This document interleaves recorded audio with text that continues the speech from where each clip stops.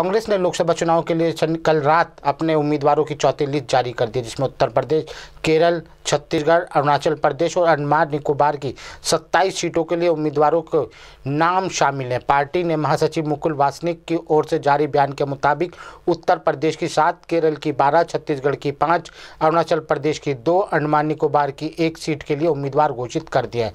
उत्तर प्रदेश में कैराना से हरेंद्र मलिक, बिजनौर से इंदिरा भट्टी, मेरठ से ओम प्रकाश शर्मा, गौतम बुद्ध नगर से अरविंद सिंह चौहान, अलीगढ़ से विजेंद्र सिंह, हमीरपुर से प्रीतम लोधी और घोसी से बालकृष्ण चौहान को टिकट दिया गया है। वहीं केरल की तिरुवनंतपुरम सीट से शशि थरूर को एक बार फिर चुनाव में उतारा है।